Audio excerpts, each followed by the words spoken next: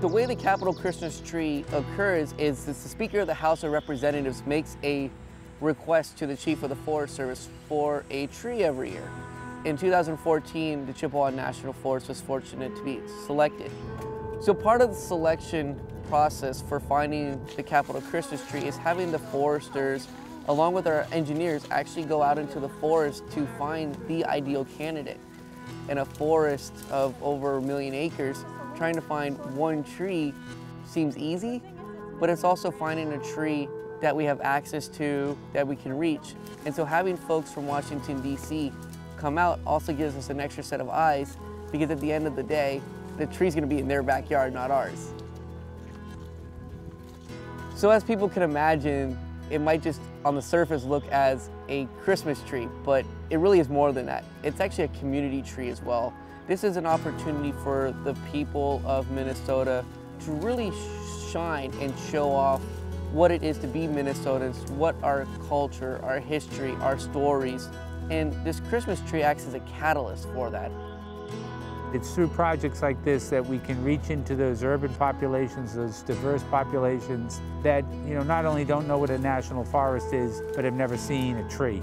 So this is the kind of opportunity that we uniquely have with the Capitol Christmas tree, and it's really given us a whole nother level of significance and an important part of what I think the story of the Capitol Christmas tree is.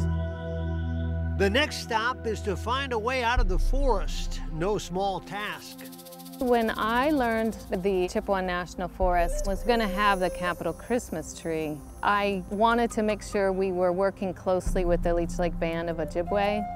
The Chippewa National Forest and the Leech Lake Band of Ojibwe share the same land base, and so making sure aspects of their tradition and culture are highlighted when we can, so that expands the understanding of their backgrounds, and it helps us in America understand what the Leech Lake Band of Ojibwe's culture is about. One of the ways this tree is giving us notoriety, we're bringing it to the Capitol and saying, have notice of the indigenous people. And let us live together and let us do this for the good of humanity. That is what this tree is giving us. It is giving us that time, that moment, to say what we have to say to the world peace. That tree is a symbol that all humanity can be under that tree. It's called the tree of life. And under that tree flowers and protects all humanity. And so this tree is a symbol of that tree of life for all races. We're taking another tree down right behind me. It is the helper tree. We'll use its limbs and its bark to gather around the tree that's going to DC and to keep it company and keep it warmth and to keep it fresh. And we're saying, thank you, Bigwij Mitig Widu Kagejig, the helper tree.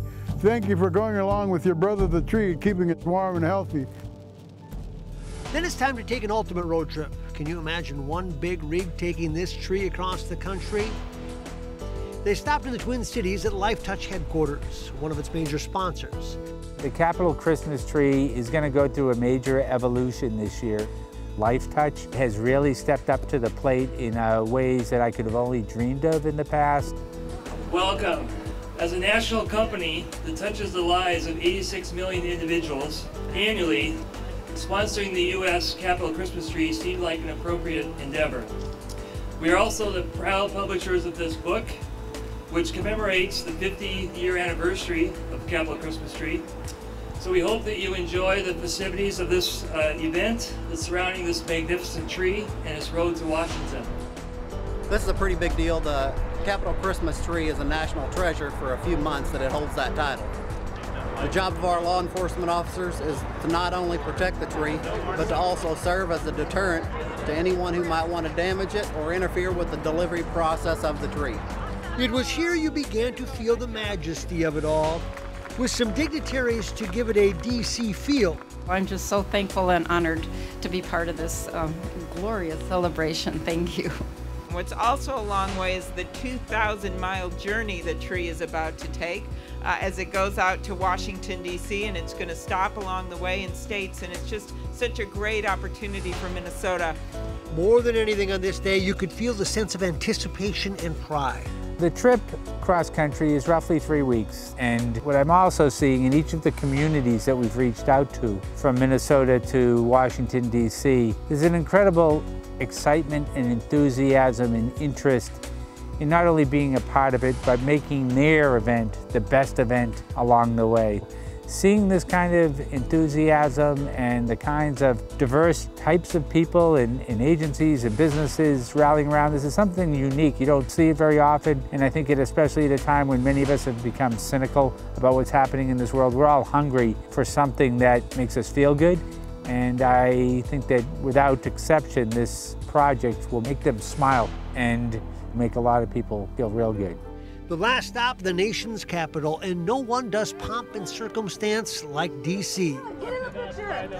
Good evening, everyone, and welcome to the 50th annual Christmas tree lighting ceremony at the United States Capitol. On the west front lawn, ladies and gentlemen, stands this year's Capitol Christmas tree, a majestic white spruce from the Chippewa National Forest in Minnesota. To help us light this tree this year, we have a special guest. He and his family are here with the help of the Make-A-Wish Foundation. So we've asked him to come down here to help us kick off this holiday season in our nation's capital. Ladies and gentlemen, join me in giving a warm welcome to Aaron Urban. All right, Aaron, you ready? Let's start. 5, 4, 3, 2, 1.